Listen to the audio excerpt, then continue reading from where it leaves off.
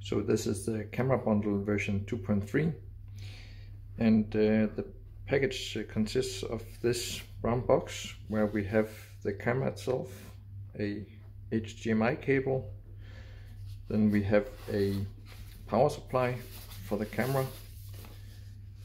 So here we have this is a 12 volts 1 amp adapter, but unfortunately this is with a US plug.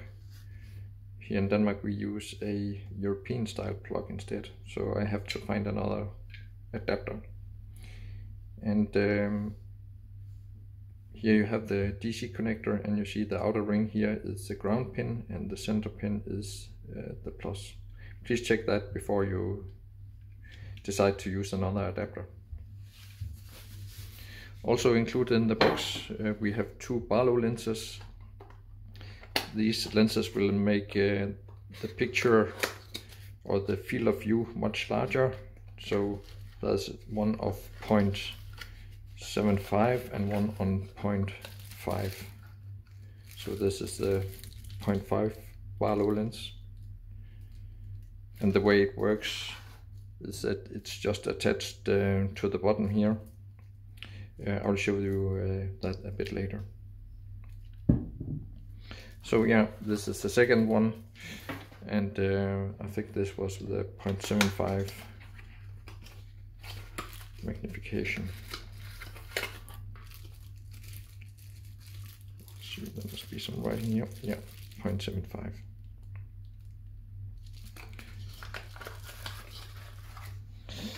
And of course there's a mouse along. This is just a low-cost mouse.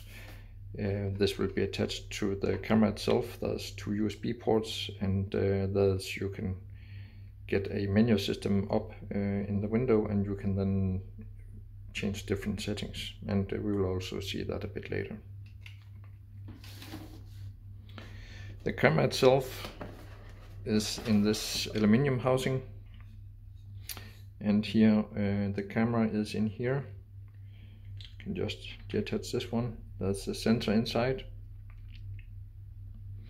and this is called a C-mount interface, and you can then connect different lenses to this, and this is pretty standard.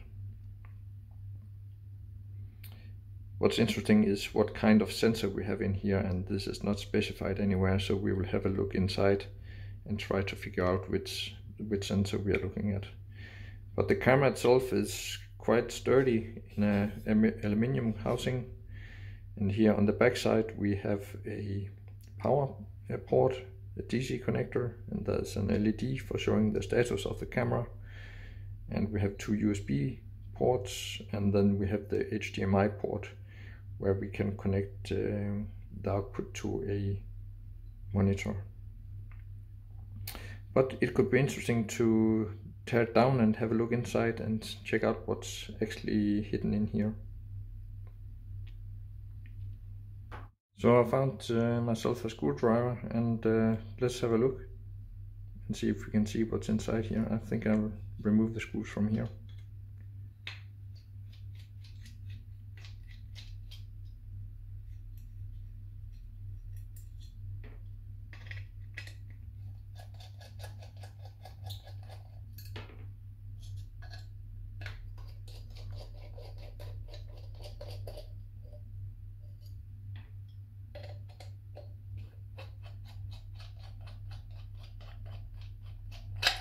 That's it.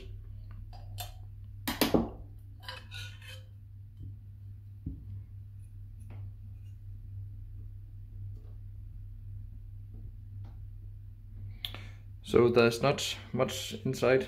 So we see here's a camera lens in behind here. It's totally enclosed, so there will be no dust coming in. And then we have a flat cable here going into the controller board, the USB ports, HDMI connector, DC power plug. And what we see in here is actually a Linux computer. Up here we have the main processor. Here we have the memory, And here's some SDRAM, DDR2 or something, I think. And that's just power supply circuitry. So really not much going on here. On the back side, one of the main components is the USB hub. So I think that the main processor might only have one USB port, and then this USB port is connected to this hub that will expose two USB connections.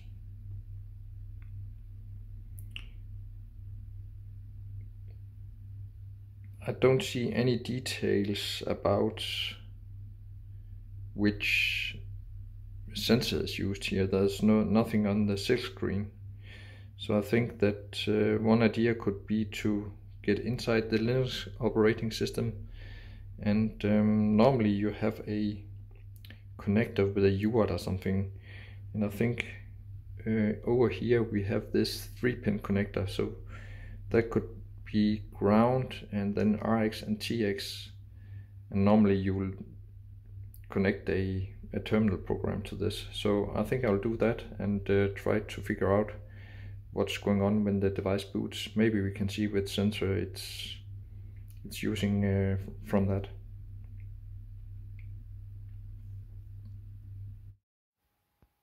Here you see how I connected the camera to my UART. So the UART is over here. It is this FTDI cable, and it is connecting the UART to an USB interface on my laptop. And on my laptop, then I can go into a terminal program and see what's going on the UART from the camera. Let's do that, but first we need to check that the voltage level on the UART are within range. So it should be 3.3 volt, but it could also be like an 8.8 volt UART, and that would cause some issues. So I just need to check that, and we will have a look on my oscilloscope.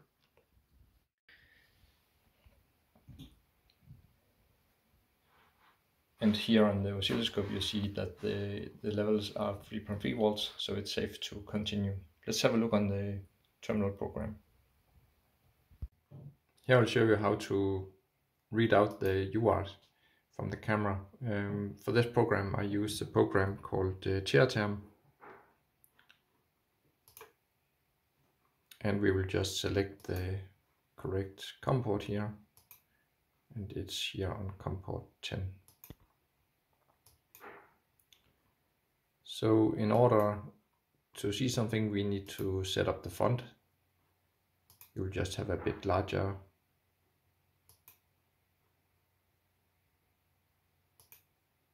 Let's take 16.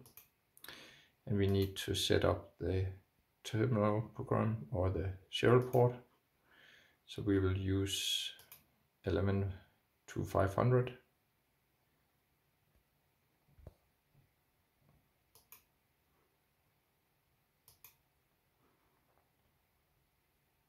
And now we are ready. Let's turn on the power for the camera.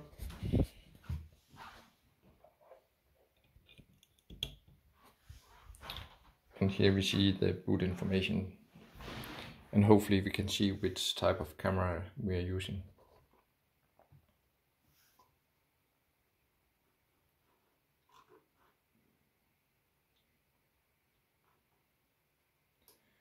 So if we go up a bit here, we can see that it's actually using the IMX 385.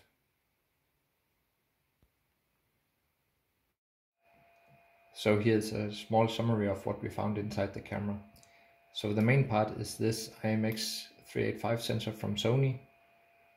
The rest of the parts we see here, that's the parts needed for making the Linux computer that will take the output from the sensor and expose that to the HDMI interface. Via this USB hub, it's also possible to control some of the settings inside the camera. This is done via the mouse that can connect to this USB 2.0 hub. So we know that in the old camera, NorthridgeFix was using the IMX 290 sensor, and now they're using the IMX 385 sensor, and the IMX 385 is actually a bit better sensor than the old one. We see that the prices, it's quite an expensive camera. The NorthridgeFix Camera comes with a price tag of $695 US, and I think I found the exact same one from a company called Lapsun, and that also includes a ring light, so it's nearly half the price. And yeah, I cannot say with certainty that it's the same camera, but it looks very much to be the same. And they also say that they use the 385, the Sony IMX 385 sensor. And you can check out the links that I added to the description down below. I'm not that unhappy that I paid a bit higher price tag for the camera. It's also a way of supporting NorthridgeFix doing their videos. But yeah, I think a fair price would be around $450 US, $695. That's a bit overpriced, I think.